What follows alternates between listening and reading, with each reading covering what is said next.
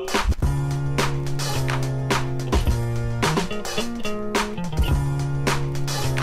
think what Miguel's right. I agree with you, Miguel. First on Miguel, although the question was to Gary. I agree with Miguel in that. But here's what Miguel said. Miguel's point is, first of all, it's collective bargaining. The second thing is, Miguel is exactly right. I think you are correct. We need some principles. I agree with Miguel dividing city government and opening it up, like Miguel said, to others. I agree with the point that Miguel del Valle made. It's a very good one.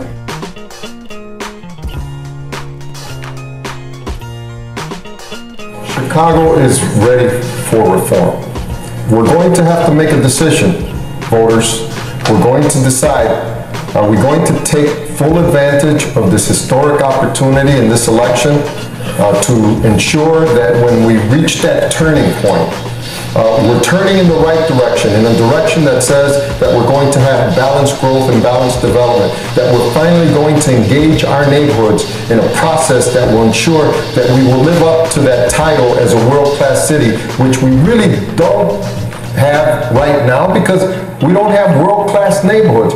Do we do it by electing an individual who has made millions of dollars and has profited from their associations with government, or do we start anew with a reformed government that is going to once and for all put the people first before special interests in the city of Chicago? This is the opportunity. Let's take advantage of it. It's time, Chicago.